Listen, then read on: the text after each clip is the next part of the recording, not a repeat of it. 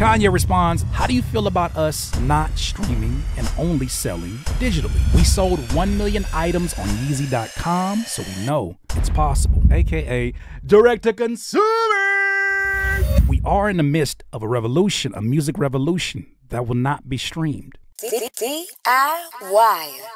Okay, DIYers, over the last week, Kanye West pissed off his audience once again, this time in a very specific way that is related to his new album, the follow-up to Vultures 1 and Vultures 2. You may be asking, what exactly happened this week, Curtis? On a very popular Kanye West fan page on Twitter, or X, Ye Fanatics, he or she that is in charge of this fan account discloses conversations that they had with Kanye West via DMs. Now, these have all been confirmed, and the screenshot reads as follows. Was talking with the team, this is Kanye West, I was talking with the team about how to release the next album. Like James Blake said, streaming devalues our music. We covered that story last week. We sell albums on Yeezy.com. I got 20 million Instagram followers.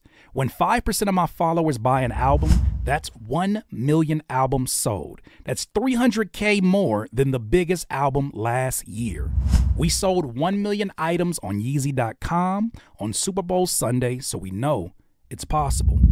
How do you feel about us not streaming and only selling albums digitally? That was the first part of it. This individual also responded, I don't know, Ye. People are going to pirate the album first. Honestly, one's his lead. That's crazy. Getting to more people possible is only possible with the streaming services. The aim of a man of God is to reach as most people as you can. Share your message. Amen. They did not bring God into this. That's wild. Kanye responds, this is what James Blake was talking about. You hitting me saying you need vultures, but the streaming companies have made it where you don't have to value us as artists. I have a platform where you can buy the album for $20. Then you bring God into it.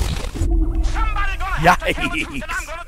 That's a legendary amount of entitlement. Fans reached out to not only Kanye, but his collaborator on this project in Vultures 2, Ty Dolla $ign. One of them said, hey, bro, don't let Ye release the album on the website. You lose a lot more. And they will piracy, these folks cannot spell for shit. They will piracy the album, and this will hinder you in an absurd way. Ty Dolla $ign says that's what these streaming services want you to believe so they can stay on top.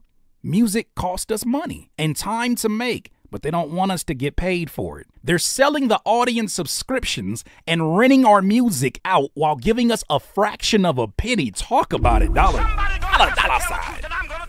I hear what you're saying, but we're already the #1 album with the first Vultures.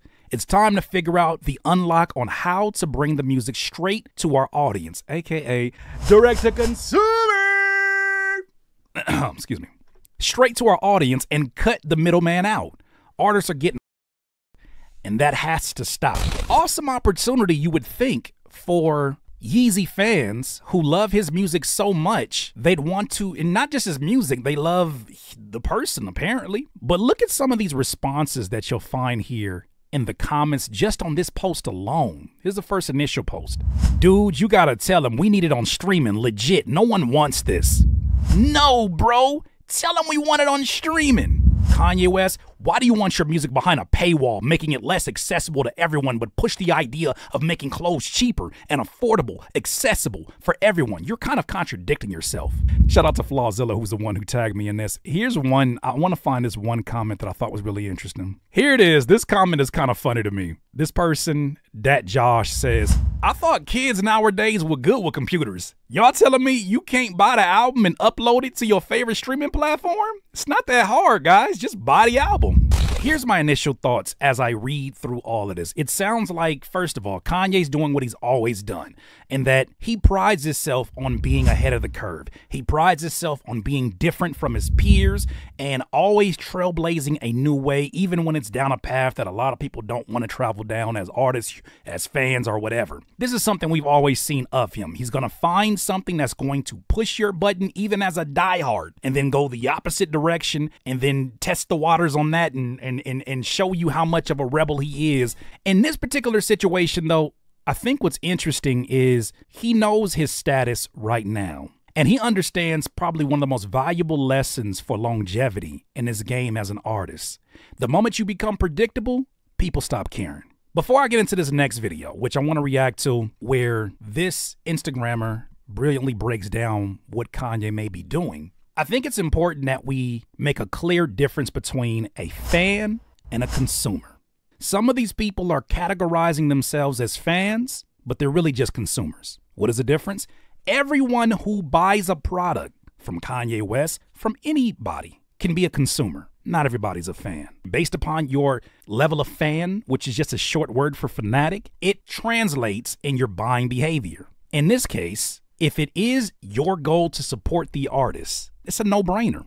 And it's not a matter of the masses having access to it. For the masses to all be accepting of it, it would have to be at some level mediocre at its core. We'll get to that in just a second, but I want to react to this video from Rebecca Backen, who says, have you heard of the lean startup? It's for tech, but you can use these strategies for music too. What do you mean? Kanye was building his music business as a tech startup. As a former tech entrepreneur who is now a music marketer, this is very fascinating for me to see. So there's a concept in the startup world called lean startup. So the whole concept of lean is to develop a minimum viable product. So you basically create something, test the demand for it before you invest further. So how is Kanye implementing this strategy? In the music creation process, Kanye is operating differently, where he hosts listening parties and tests his music on an audience before the songs are done. He then goes back in the studio, makes changes based on the feedback and reactions he got when playing it live. That's also why there are a lot of delays similar to tech startups. He's also using it when he's rolling out his products. So what really caught my interest in Kanye's whole Super Bowl stunt, where he bought a Super Bowl commercial for $7 million and showed a zero budget commercial shot on his phone, which then resulted in 19 million sales in 24 hours. What Kanye did is to price every product exactly the same, so he could test the demand of all the products side by side. He knew he was going to get a lot of traffic and data, so he used it to test where he should continue further development and innovation, because he then understands the demand. Kanye also uses the crowdfunding approach. I don't know if you noticed, but he had several weeks of delivery time of these products that he sold. This is basically how crowdfunding works, where you sell it before you create it, so you're not left with tons of unnecessary inventory.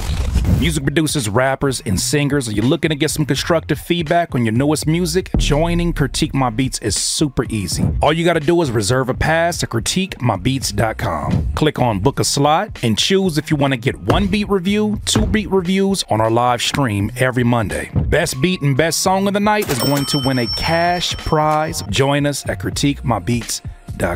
Even though this is focused in more so to what Kanye West did with the Super Bowl commercial, I do think one thing that's really interesting is that by having his music sitting on the website, it's also giving him an opportunity to test the 80-20 rule, which is, in this scenario, the 20% of his audience that buys 80% of his product. If he's able to satisfy them, and this theory holds, which it does for many different industries, many different businesses, many different strategies, then you will take care of the necessities. You will still find a way to profit within your business. You will be successful in your endeavors. Now, for all these people, and it's generally, when I'm looking at these profiles, it looks like it's generally kids. Kids who've never been exposed to the idea of buying music. Kids who feel like because this is the way they came up, this is the way it's always going to be.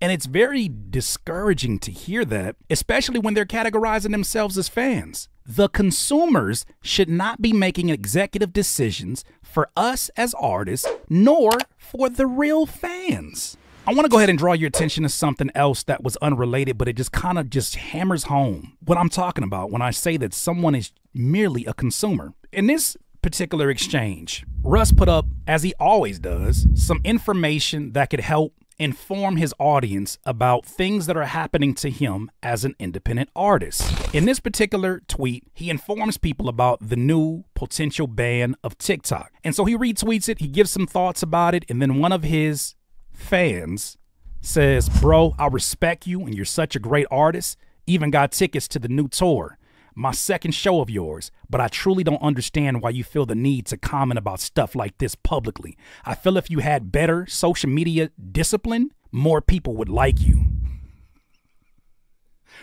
What? Russ cleverly hits him back with a quote tweet and says, "Thanks for buying tickets." I think the shut up and dribble take works for some artists. Some simply don't have much to say. Some do, but are scared if they say it, they'll lose fans. So they keep their shit to themselves. I'd rather be free from fear. I know my fans F with me for me at this point. Me for me. Lots of artists gotta walk on eggshells in interviews. Public platforms, I just avoid them because they know their fans would be in shambles if they actually knew how they thought about things. Once again, I'd rather be free. Shout out to you, Russ. Somebody gonna have to tell the truth, and I'm gonna tell it. Wrap that man up like a damn sandwich. That's how it should be. DIYers. All the different changes that you've been seeing, from the reaction to the DSPs and the low payouts, all the artists that are speaking up. You know, I know that there's fans who were like, man, I wish you just focus on the music. That's a fair statement. I understand where you're coming from, right? You didn't come here for all that. However, when you sign up to be a fan of someone, you're not just saying, I'm only here for when you do the thing that I like. You're saying the entire package for what it is. I'm here as a fan of you. At some level, it's beyond the music. Shout out to Pat Flynn. He described this so brilliantly in his book called Superfans. There's casual fans, active fans, there's community members, and then there are super fans. There's levels to this. It's crazy how many backflips you watch artists do because they don't want to lose the fractions of a penny that they're getting paid by streaming, so they do whatever is necessary to get those fractions. If it means putting out an egregious amount of music, they'll do that just to keep that money coming through. If it means doing TikTok dances, even though their music has nothing to do with that, damn it, I'll do it. Whatever I gotta do to try to bring this paper in, man. I got too many expenses. I gotta pay these bills. Even on top of that, you have their need to satisfy casuals. It's probably a high likelihood these folks won't give a damn what the artists are doing in a year because they'll move on. Like a Kanye West, it's crazy the amount of kids who think they have a better strategy for releasing music than the guy who's been in this game for 20 years plus. The guy who's been in this industry longer than some of them been alive. It's crazy. However, I don't believe that they represent everyone. When I took my music off of streaming, it was a challenge for me at the level that I am at. It was a challenge for me because of all the controversy that I had coming at me in a way that I had never experienced before, just by saying I'm taking my music off of streaming. But for Kanye West to do it when he doesn't necessarily need to, when he has other streams of revenue already going, you have to understand, regardless of how you feel about the man, there's a ripple effect when people on his level of doing things do this. There's a ripple effect even when he pump fakes. If he chooses to put up the music on his website, sell some units, and then go to streaming, there's still a ripple effect. There's still a cause and effect that occurs after he does that, because it's Kanye West. We are in the midst of a revolution, a music revolution that will not be streamed. Those are my opinions. You let me know what you think, DIYers. DIYers, if you enjoyed this content, make sure that you hit the like button and maybe even consider subscribing. Come on, man. Stop being greedy. Peace.